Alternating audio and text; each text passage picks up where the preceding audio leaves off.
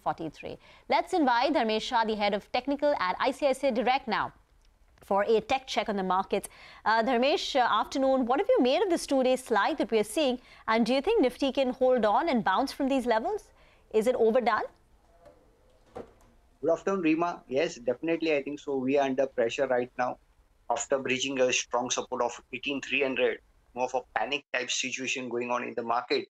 Going forward, what we believe is that the 38% retracement, which is placed at 18,063.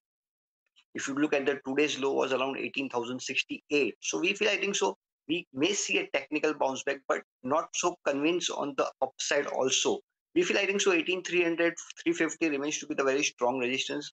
On the downside, we believe, I think so, 17,900 to 800 will act as a very strong support for the coming week. So we don't expect market to breach the level of 17,800 to 17,900. And a dip towards those levels should be looked as a buying opportunity, but not in today's trade, because if you look at the market has been very volatile. We have been seeing a fluctuation of 50 points in just 5 to 10 minutes. I think so. So trading intraday could be a bit of a risk. So avoid intraday trading. But yeah, definitely positionally, I think so. Any dip below 18,700, 18,900 should be look as a buying opportunity. Okay, and in that case, what would your individual technical picks be, Dharmesh? Yeah, so as we see the market, I think so, more of a consolidation going forward, and some bit of a corrective phase cannot be ruled out.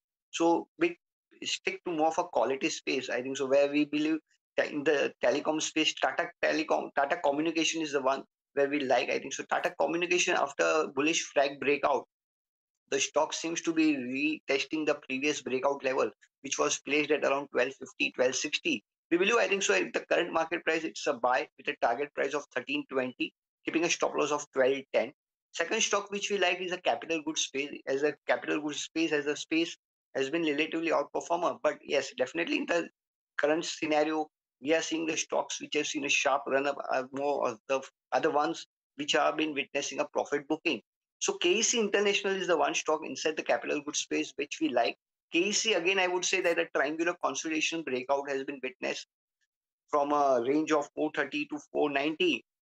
Current market price of 450. We believe for KEC International, a strong support at 420. Looks for a target of around 490 once the market sees stabilization.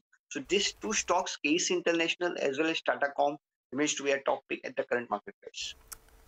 Okay, all right, Dharmesh, thank you so much for joining us, taking us through those technical picks and the outlook as far as the technicals of the markets are concerned. It's time to move to our segment, Midcap Movers. We have Vivek with us to take us through all the midcaps that are moving around in trade today. Vivek? Well, good afternoon. Quite a lot of